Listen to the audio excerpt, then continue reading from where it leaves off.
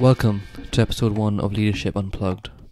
When Mo and I set out on this journey earlier this year, we had one goal in mind, and that was to speak to and learn from people who inspire us. Our first guest, Craig Fenton, embodies this.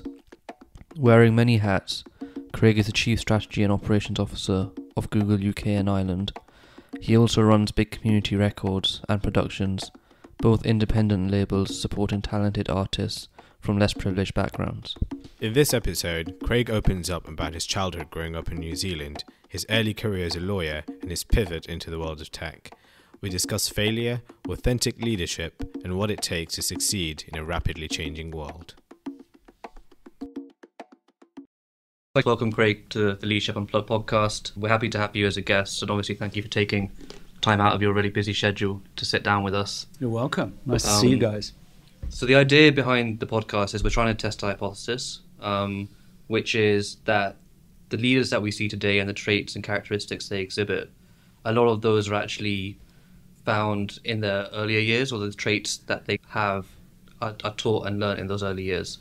We also kind of want to learn from leaders like yourself what lessons you guys have gone through and kind of what lessons you take from them and apply them to what you're doing now. So on that end, maybe let's start off with, you can tell us a little bit about your childhood and maybe time in New Zealand as well. I'm here to prove or disprove this hypothesis, I suppose. Yes, I grew up in New Zealand. Mm-hmm. As you can probably hear from the accent, though I've been in the UK now for 25 years. It hasn't really softened it much, has it? It hasn't. But yeah, wonderful place to grow up, very isolated. First time I went abroad was with my father when I was 11 years old, and up until then, New Zealand is all I knew.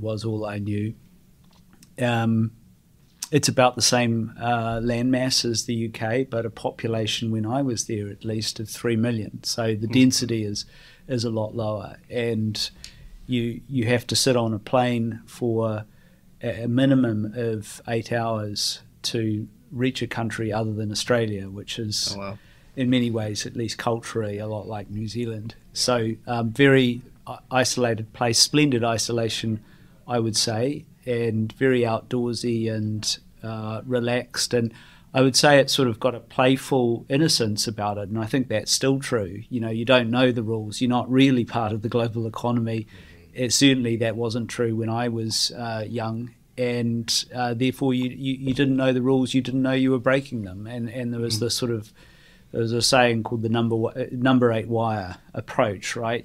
You kind of have to figure it out, and the number 8 wire is a fencing wire. Okay. So there's this sort of Kiwi ingenuity concept of, if you didn't know the answer, you kind of just had to figure it out and make it up as you go along. And I think that that culture is certainly imbued in me.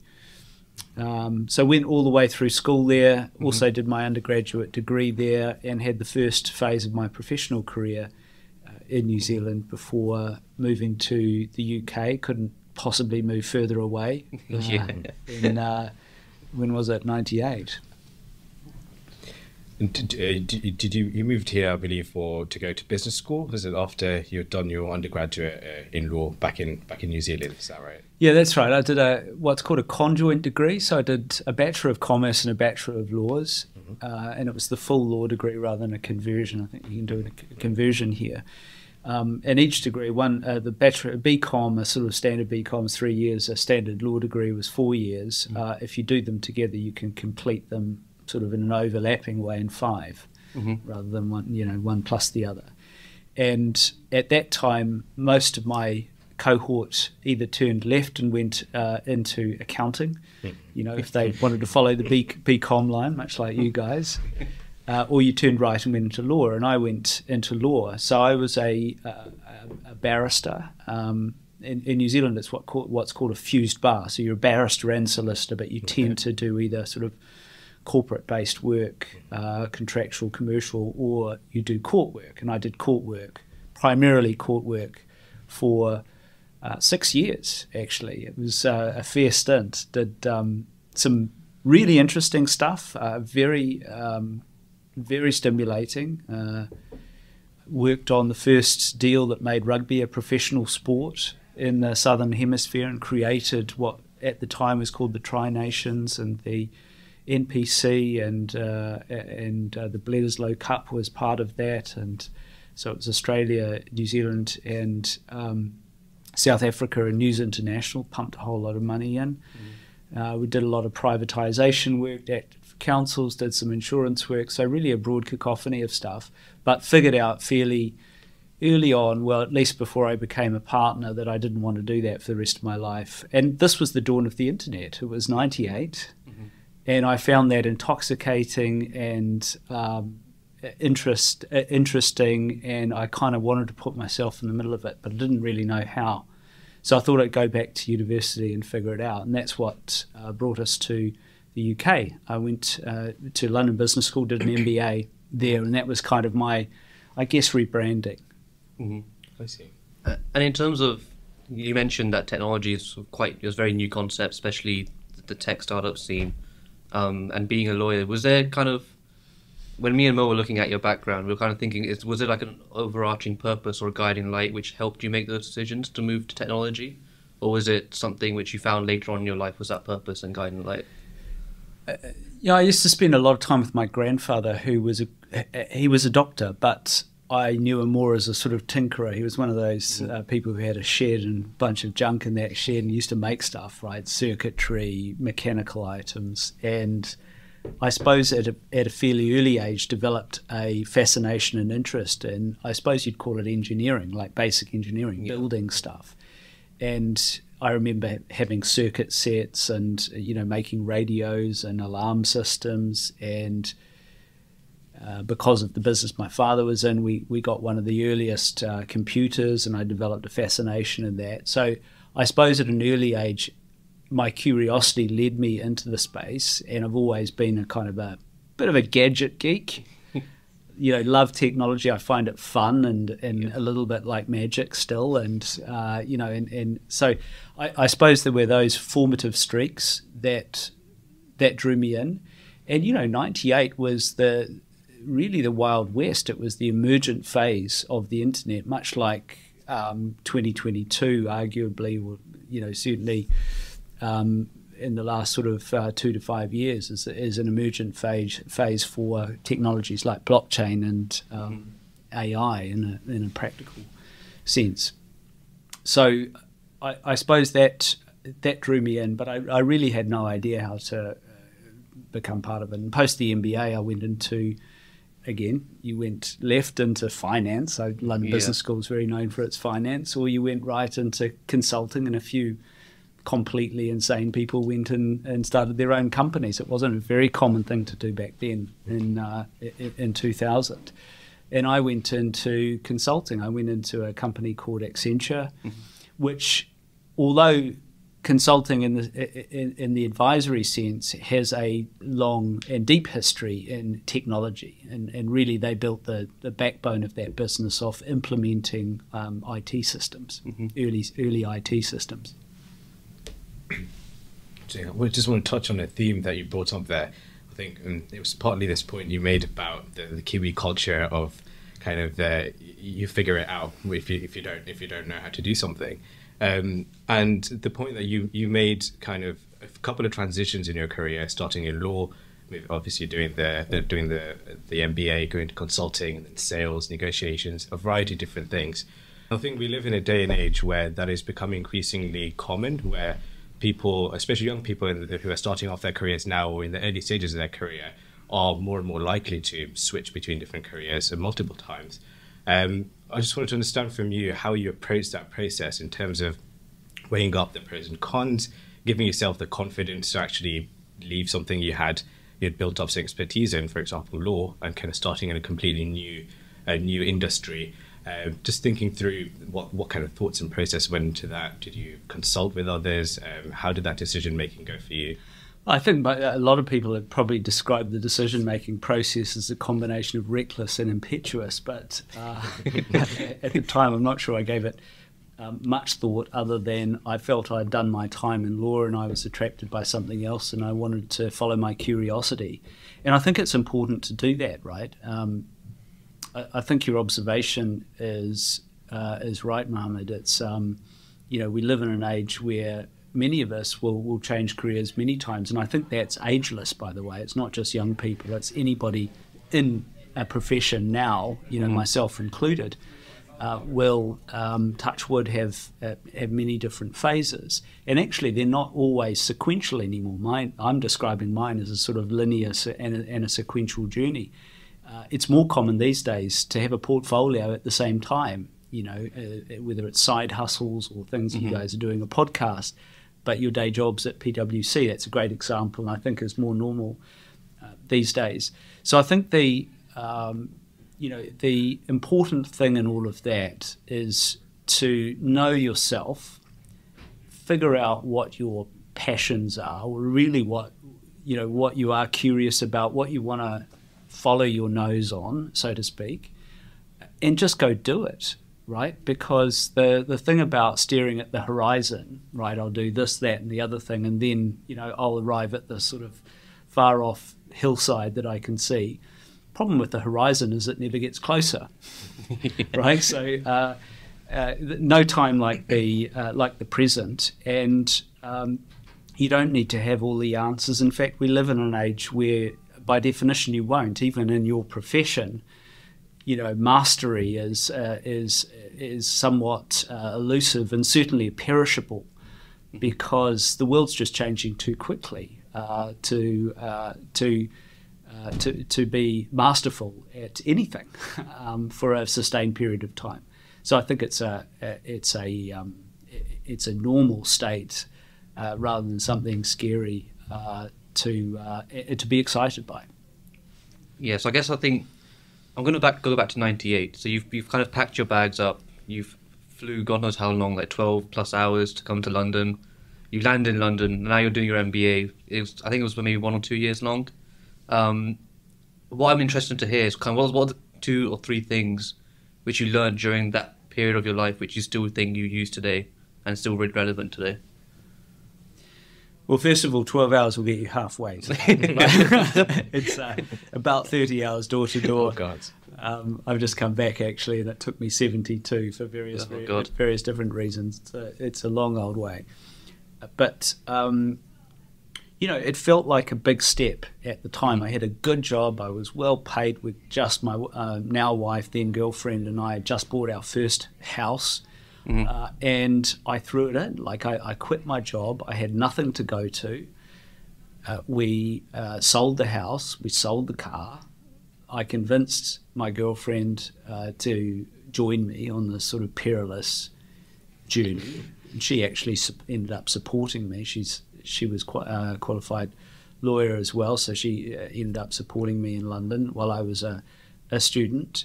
And we were living on limited savings denominated in New Zealand currency, which at the time was 3 to the pound, and that went pretty quickly. So I very, very quickly lost all of our cumulative assets and wealth, descending quite deeply into interest-bearing debt, and had really no certainty on the other side. And that was an intimidating, exciting, but it was real, man. I always sort of comforted myself to say, well, if it doesn't work out, there's a bridge back. I've got some good connections, and I'll just go back and ask for my job back. But it's not quite as simple as that. And that got really real about halfway through the MBA. It is a 21-month course at London Business School, and what you do halfway through is you go and get a summer internship. You start applying for jobs, and this is a sort of well-oiled machine. And I just couldn't get one. I think I interviewed with something like 32 companies. I did more than 50 interviews. And I got rejected by all of them. Who was I? This no-name dude from a isolated place that no one had heard of, who went to a school that no one had heard of, who was a lawyer, that was the badge I carried with me, who's got the cheek to apply for some sort of business role. There was no recognizable brand name in anything that I'd done. it kind of got real. I thought, geez, have I made a real big mistake here? Yeah. It became comical, actually. We started, we talked about these letters as dings. Oh, I got another ding today. I got 3 dings today. It's a record ding day. Eventually I found a place that would take me. It turned out to be a great place to work, Willis. They're in the insurance industry, actually. So sort of eventually landed on my feet, but it was a bit of a wake-up call. I thought, geez, I don't have a brand that's in any way differentiated that stands out from the crowd. So what is it that I do control? Well, I can control how hard I work. Mm-hmm. So I'd better get my head down and start getting some grades. And there's this thing called the Dean's List, right? If you do super well and you're in the top 10% of students, or is it the top 10 students? I can't remember now. You get onto this Dean's List, and there are certain companies that just target the Dean's List. So managed to sort of put the head down, do some study, got onto the Dean's List, and then started getting lots of offers. Right. But prior to that, I mean, it just shows you, right? Your main fuel is within you, and you've got to create a space and a sense of differentiation like any brand. Mm-hmm.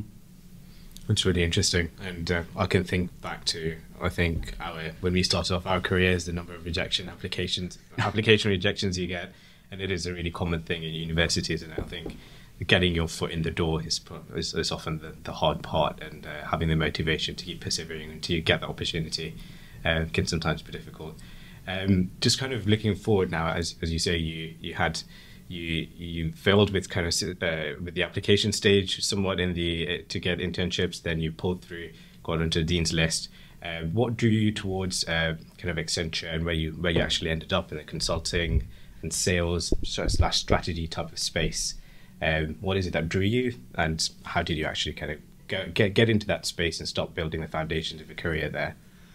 I didn't know much about consulting. I thought my plan at the time was look, I think that's going to give me some exposure to different companies and different industries. So let's say a little bit of paid business tourism, so to speak, in the real world. And then, I'll do that for a couple of years and then go get a real job, right? Which I imagine to be a line job in industry of some description. And consulting, I didn't know really that much about it. I liked the people I met. They seemed to like me enough to give me an offer, so that helped. And I felt drawn to the communications, media, and technology space, which was where the offer was. And I thought that sounds cool and fun, so I'll go and do that. And so it turned out. I think consulting gives a good toolbox of skills. It gives you problem-solving skills, good structuring skills, presentation, communication, analytical. So it develops all of those sort of basic tools quite well. And more importantly, I think it gives you exposure to different companies, different industries, different organization structures. And in my case, I ended up working across Europe and Latin America and the Middle East, and it gave me deep experience, as in sort of not just flying in for a meeting, but building teams and owning targets in different countries in Europe. And that's the wonderful thing about living in this continent. We've just got an amazing sort of patchwork of cultures out there, slightly more distant post the referendum in 2016, but nevertheless, it's on our doorstep, and it's beguiling and super interesting. So, I worked with many companies in different stages of digital transformation, digital distress, or digital leadership, and it was fascinating to see it. And my learning from all of that time was, the hard part about technology is not the technology. Change is very human, and that I think remains my sort of key learning. Having been 6 years and counting in Google, the digital age is more than ever a human age. That's quite an interesting observation. Never really thought about it from the human lens and the human perspective. I think so. One thing that I'm also interested in learning about a bit more was I find that a lot of times, especially amongst the newer generations of workforces that are coming in, there's this idea that failure isn't good, or we should try and kind of hide our failures and kind of shield them away from the people that are senior to us, so that we're seen as the strongest candidate or the best employee. I know for a fact for me, there's definitely been some failures in my career, even though it's still very young. The leaders that I spoke to at our workplace, a lot of them talk about some missteps or failures that they've had. I guess during your work life, and maybe Essentia, considering that it takes up the large majority of it, does any significant failure come to mind? And how did you kind of deal with that? And what do you take from that failure going forwards? Oh, there's a very long list, too long for a podcast series, let alone a single episode. But let me start with the premise, which is that failure is somehow something that should be shielded and hidden away or avoided. I completely disagree with that. I think failure is glorious. It's essential. It should be celebrated, because if you succeed in something that you're doing, you kind of already knew the answer, right? Mm-hmm. You've not grown in any way. It's only failure that teaches you. It's only failure that leads you to something new, different, on a higher level. Mm-hmm. And in a context, we talked about this earlier, of constant change, right? That is the only constant, actually. None of us know the answer. You don't start with the answer and execute it well. You start by not knowing and experimenting and figuring it out. And that is just increasingly true. And you see it in the data, right? The half-life of companies is getting shorter and shorter.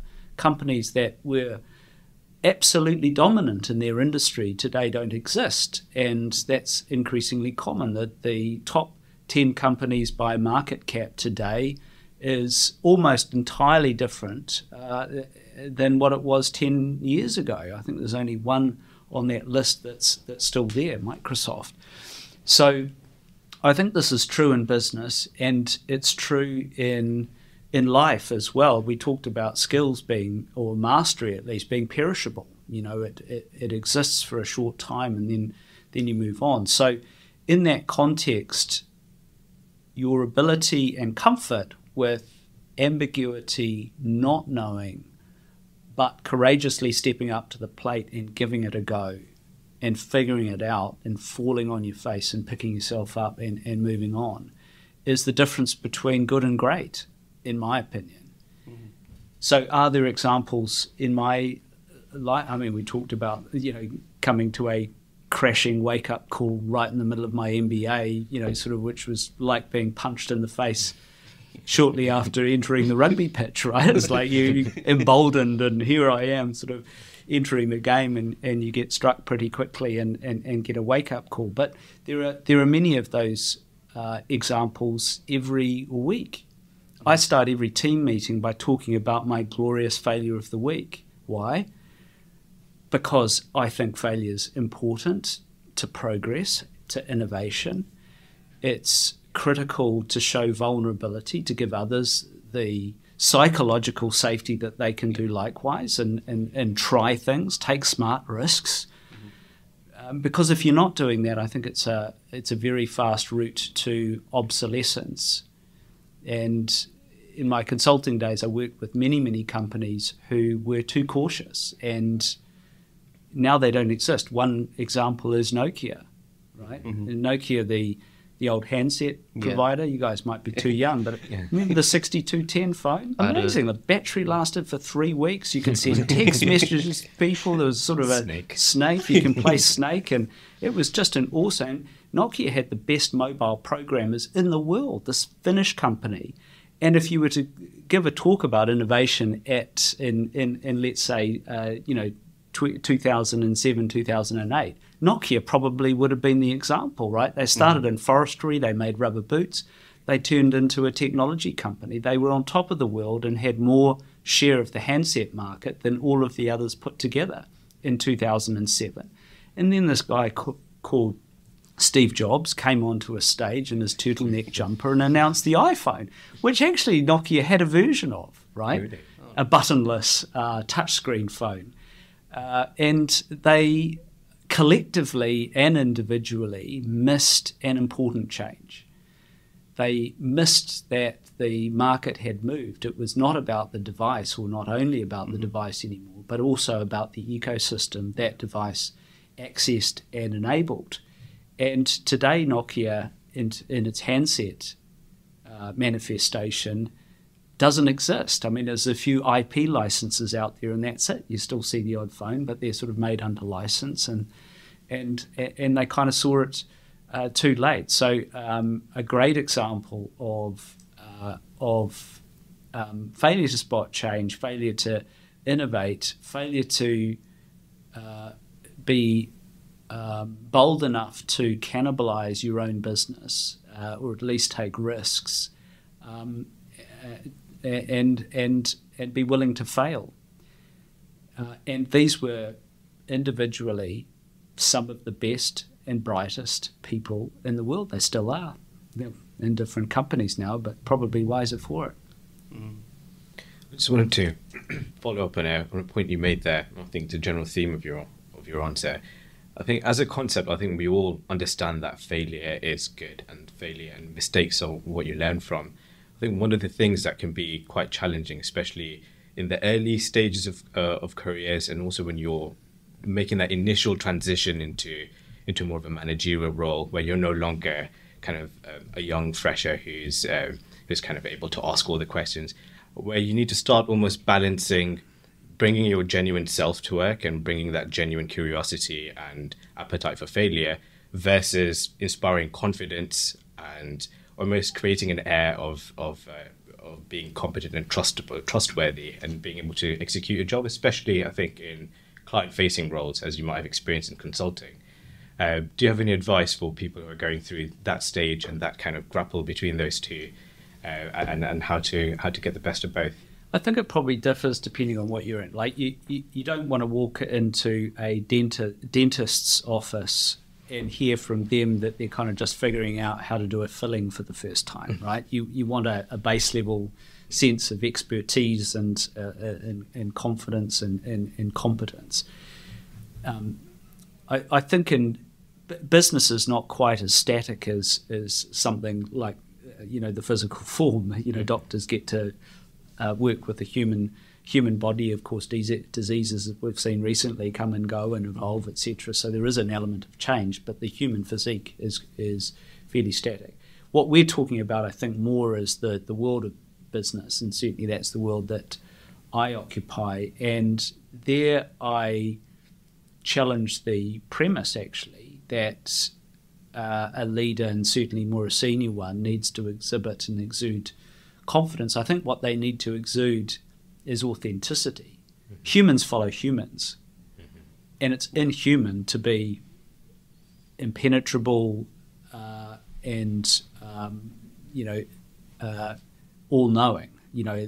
That's just not the reality. So I think humble leadership that comes with a good dose of vulnerability is the most endearing. And humans will follow humans, right? You need to see yourself in someone to follow them, I think. If they're this sort of slightly artificial, godlike figure with this sort of facade of perfection, that's an intimidating and unrealistic presence. So my experience is that actually whether you're entering your career or progressing through management ranks or you're the captain of a company, being humble, vulnerable and authentic are the key attributes. And what you've got to be, I think, is not confident in the answer necessarily, but have the conviction to decide with good reason and engage a following around it, and also bold enough to call it when you get it wrong. Mm-hmm. In terms of the three attributes you just mentioned there, Is that something which you've picked up from others, that you've observed as kind of good leaders in your career? Or is that something which you've kind of had to find yourself making maybe the wrong decision or the right decision? Yeah, a little bit of both, I would say.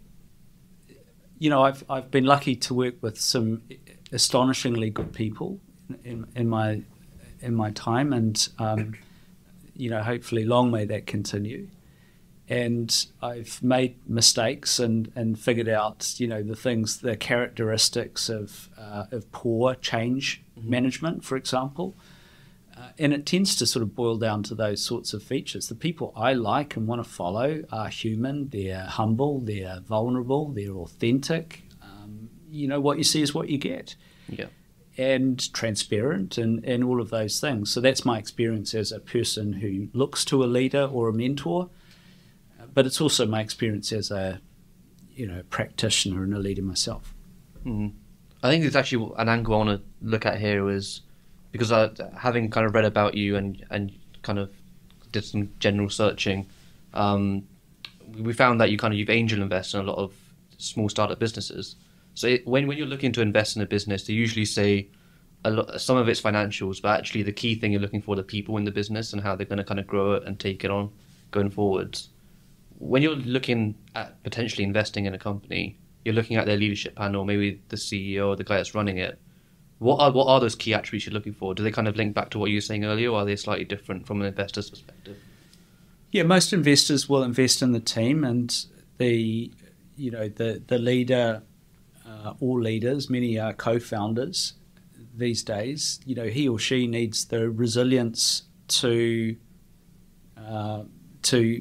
know and or the humility, I should say, that their plan is probably wrong. It'll be wrong, but by the time it's written, you know, and they'll start with a conviction about the market fit, the need, the market that's addressable, the scale of it, the business model, etc. But they'll need to adjust. And the fact is, you know, 7 or 8 out of 10 startups fail. Mm-hmm. So, you know, that's normal. That's the majority, right? And those that survive and come through that are led by people with the resilience to pick themselves up when they get something wrong, with the agility to pivot at the right moments, the persistence to continue trying until they've fully explored something as well, and the humility to know that they're not the oracle of all answers. These are the characteristics of founders who are more likely to succeed. So when angel investing or when VC investing, you know, those tend to be the attributes of a founder. It helps to have a bit of a track record. Mm-hmm. Like, I'm particularly attracted to people, founders who have had a couple of missteps. You know, if you're a founder who's had a company or two that's failed, like you wouldn't want to sort of attract a serial failure, right? In that sense, but I think a healthy notion of what it feels like and the characteristics that lead to failure of some sort is a really, really interesting learning. That person's going to be much wiser than somebody who's had 3 successful exits and hasn't been tripped up along the way yet. Yeah, that's really interesting. You wear a lot of different hats, to say the least. I think with your work at Google, as well as an angel investor, you've got your podcast. You're also an author. What do you think? Would you say is a driving factor behind you getting out of bed and doing all of these different things, and your actual what is that source of motivation? Where does that come from for you? Yeah, my wife describes me as an active relaxer. I think it's balance, right? It's I'm a great believer. You know, I don't think there's any job that fully satisfies all of your interests. Mm-hmm. That's certainly true for me, and being able to explore those interests across a spectrum of pursuits and disciplines and industries is a great way to live a complete life, right? That serves many passions and many interests. So it's that really, and I'm very fortunate to work for a company and be in a place that encourages that and gives the sort of oxygen and space to explore it, as are you guys. Hence, you're sitting here doing a podcast in the middle of a working day. Hybrid working. We're all hybrid working. Excuse me. Still. I think in particular, I came across your channel when I watched in Zack and Jay show or something. Yeah. I think you had an episode with them. Like Mo said, you do have a lot of plates spinning all the time. I think when I've been in a situation where I've got multiple plates spinning in my own life, I kind of find it difficult to set the time aside to kind of do everything. Yeah. And I find that nowadays when I read around the subject, time blocking is quite an effective system people use to kind of get all the things they need to get done. Is that something that you kind of advocate for? Or do you have another system which you use, or is it a bit of a free-for-all and you kind of do it as and when you please? I'm going to answer that question, but first I'm going to do a plug on the Zack and Jay show, which has been rebranded actually. It's Zack Alsop now. It was Zack Alsop and Jamie Wilson. Jamie is a serial entrepreneur actually. Not many people know that about Jamie. He now lives a very, very happy life in Mexico. Oh, nice. Okay. But the two of them were these sort of hijinks scallywags who got up to, getting backstage at events and, selling lemonade outside Bill Gates' house in Seattle and all sorts of things. And I've interviewed both of them, or each of them individually, on what it is to be a YouTuber. And I took Jamie on a flight. I fly planes for fun. Nice. It's a hobby. And I said, why don't you come with me? Let's go to Scotland. So he came with me and he vlogged that. And that sits on their channel and the interviews sit on mine. Anyway, so what was the question? That was the Zack and Jay show. I guess I was just looking at kind of the time management element of it. Yeah, time management. Yeah, so blocking, you talked about blocking, and I think that's important. So I'm very disciplined with my calendar. Everything is scheduled. I have an excellent personal assistant, Melanie, who is amazing as a business partner and helps create space. I schedule 3 blocks of 2 hours every week, just of me time. It's I call it focus time.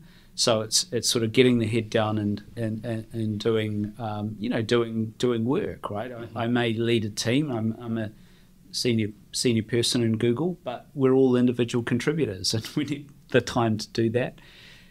Outside of that, I'm fairly intentional about scheduling stuff. So on Friday mornings, I meet with the team from my film and television company. On Monday evenings, usually I meet with the team from my record label.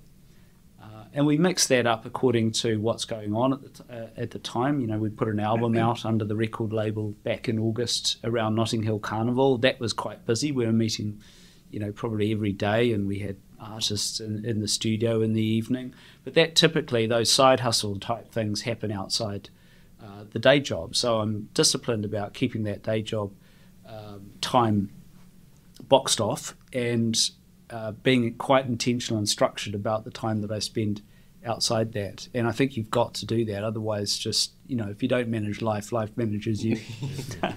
That's a really good way of putting it. I also want to touch on something you mentioned, your film production company and your music label. So I guess in your day-to-day role, it's quite a technical role, kind of, some would say sciencey and technology focused, whereas a film production company and a music label is very creative. Would you say you've always had that balance, or do you think it was only later in your career you kind of figured out, I need that creative element to kind of thrive? Probably only later, actually. But I do find that, I'm not a creative with a capital C. Like, a creative with a capital C is somebody who can sing. I can't sing. I can't play an instrument. My wife took the guitar away from me when I tried to start learning it. I can't dance, certainly according to my children. And, I'm not a creative. I can't draw. I'm not a creative in that sense. But I think creativity comes in many guises. I would call myself a creative with a small c, and I think just in business we have a different word for it. It's innovation, right? Yes. It's thinking. It's thinking in a lateral way about a business problem and seeing around the corners and coming up with fresh, new ideas to tackle it. The YouTube side of things, as well as the music company and the film and television, is another outlet. You'll be pleased to know that I don't sing on any of my albums, though I actually have recorded a track. I did an ode to Jackie Weaver, that sort of Handforth Council meeting, that terrible meeting that happened during lockdown. And I thought, well, I'm going to learn how to make a beat, and I'm going to rap on it. So I have done it, but usually it's not me. You can be the intro to this podcast. We need a sample. Oh gosh, please, yeah. And no, you're trying to build an audience, right? Careful.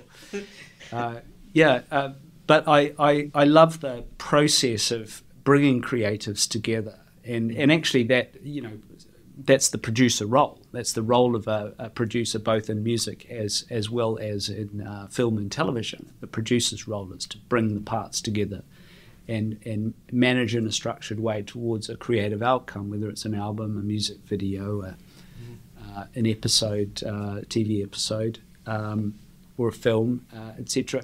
And actually on the YouTube channel, it's also, for me, a great creative outlet. I think I'm pretty crap in front of a camera. I still find it rather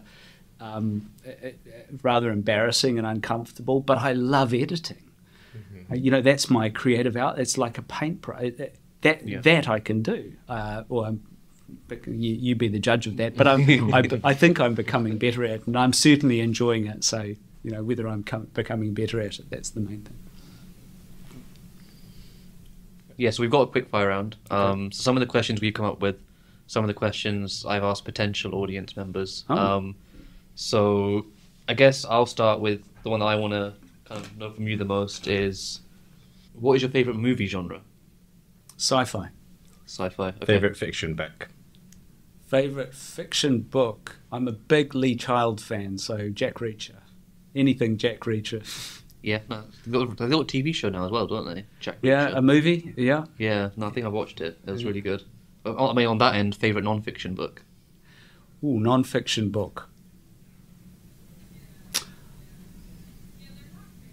I am a huge Richard Feynman fan. I think that's how you pronounce his name. He's a physicist, or was a physicist. He's dead now. And I think the book's called The Beauty of Finding Things Out, or something similar to that.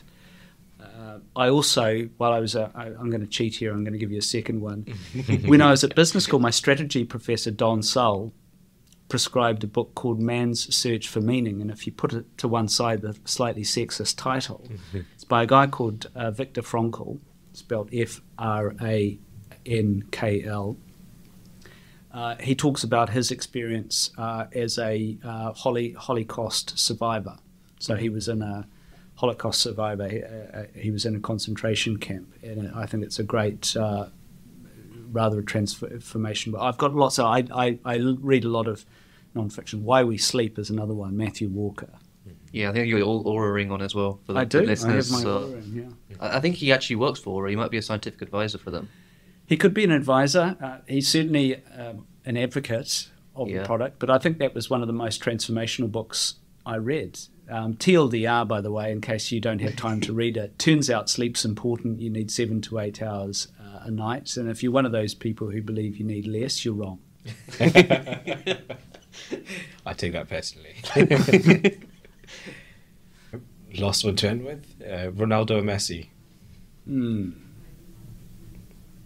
Ronaldo. Oh, you've got a fan in me now. we have always had a fight about this. He's a Messi fan. Well, Messi's an amazing. Well, they're both skillful footballers. Messi, in particular, I think during the World Cup was incredible. I've kind of watched a little bit more of Ronaldo's content. I guess he's got these sort of fly on the wall stuff, and he seems like, I don't know the guy, I haven't met him before, but he seems like he's a kind of a nice guy. Yes. Not that Messi's not, by the way. I just know less about him. So I just kind of round it all up and kind of end the podcast here. The last question I want to ask you is, what does the future look like for Craig Fenton? Who knows? Hopefully lots more excitement. I'll continue to follow my curiosity and my passion wherever it takes me. I'm very happy Googler. It's a nice place to be, but it's also importantly a place that gives me lots of scope to play outside that. And I continue to focus more on the why than the what. My why is I love building things and changing things, and I love to do that in a technology-based context. So wherever that takes me, I will go. Thanks very much for your time, Craig, and hopefully we'll get you on the podcast again soon. You're welcome. It's been a pleasure. Thanks.